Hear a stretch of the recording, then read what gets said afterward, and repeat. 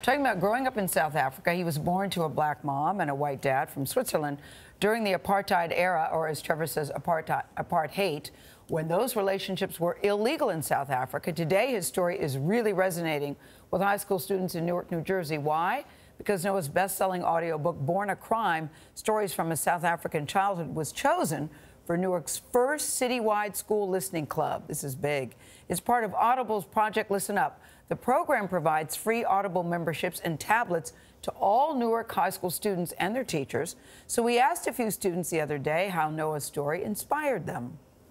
He talked about people from the ghetto like to get out the ghetto, but instead he wanted to transform it. And I feel like that just spoke so much to me, since I want to transform this world to a better place. No matter what I go through, no matter what I'm facing, no matter what life brought to me, no matter what challenges or trials, I can make it. Look where Trevor is today. He came from literally being born a crime, and he's this successful person here who didn't let his hardships affect who he became in the future. Wow. Trevor Noah joins us at the table with your heart intact. Good to see you, Trevor. Good morning, really everyone. Good to Great see to see you all again. So we want to talk about the book and the project, because the Audible book is fantastic.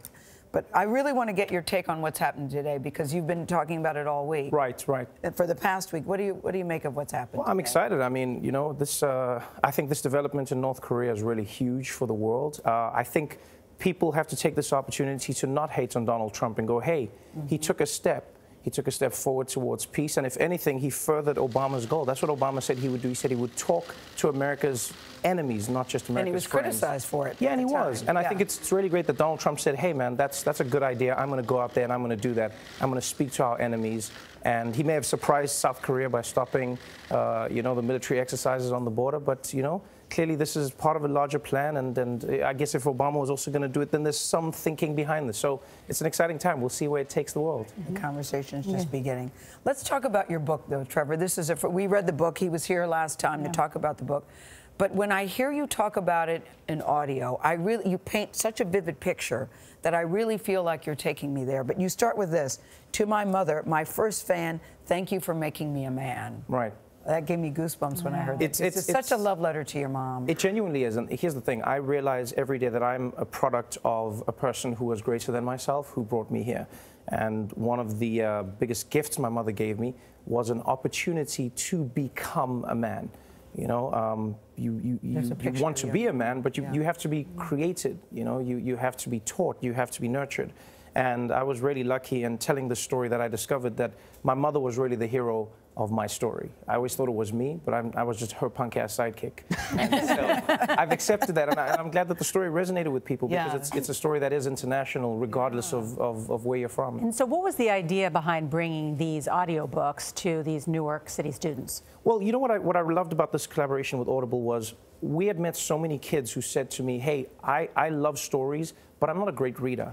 Or there was one kid who came up to me and he said to me straight, he said, yo, as a young black man, some of my friends are going to laugh at me if they find me reading the book, but I love your story. Whoa. And he was like, is there another way I can get into your story? And I said, well, listen to it then. Yeah. No one knows what you're listening to, just get into the story.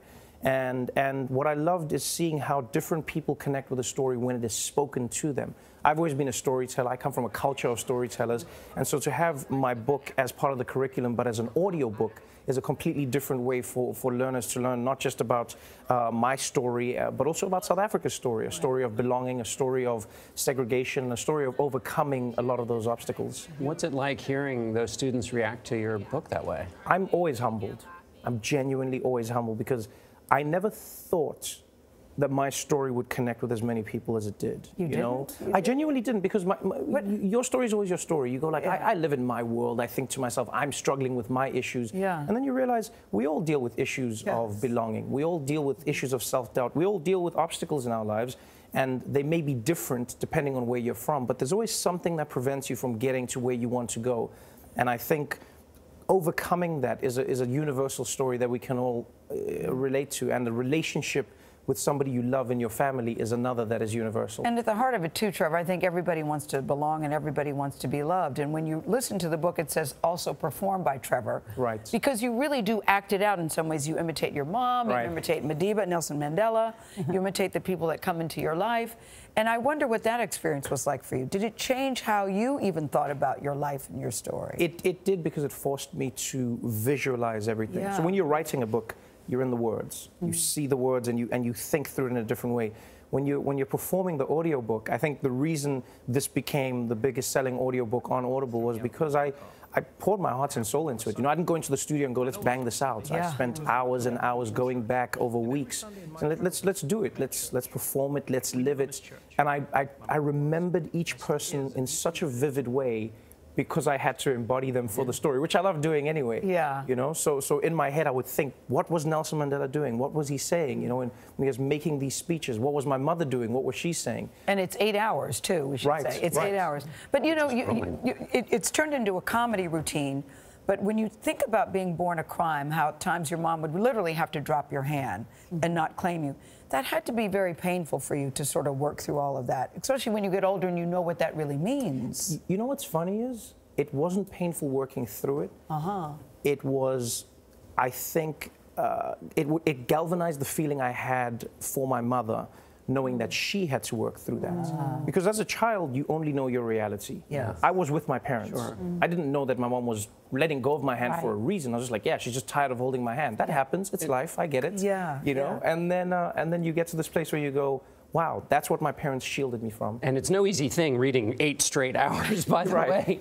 But you're going to see your mother on, this is now going to be made a film, your book. Right, What's that going to be like, having her turned into a character in a story? I'm really lucky, because it took me a while to think of who would play the role, and Lupita Nyong'o was gracious enough to say, hey, I'm reading your book right now. She was on the film set of Black Panther, and she called me and she said, I hope you know that I'm playing your mom. And I was like, but of course. Yeah. That makes complete sense. Here's an African woman who's beautiful, who believes in herself, who represents so much of not just the country, but the culture, but also she's a box breaker. You know, when you look at Lupita, you go, she's not what you think she is. She thinks grew up in a outside the different box. world. Who's and playing she lived you? in different worlds. I don't know. Who do you want to play you? I don't know. I would love to play me, but I'm a few decades too old. So I'm gonna have to find like a little Trevor Noah lookalike. Oh, they'll come over. There's going to Yeah, be that's lots what I of need. yes. That's what I need. Trevor, congratulations. Thank you so much for having me. Great. Thank you. You're doing great on the show. We use a lot of your stuff, too. Yeah, I appreciate that. We use a lot of your stuff. It's So, good. yeah. We appreciate that.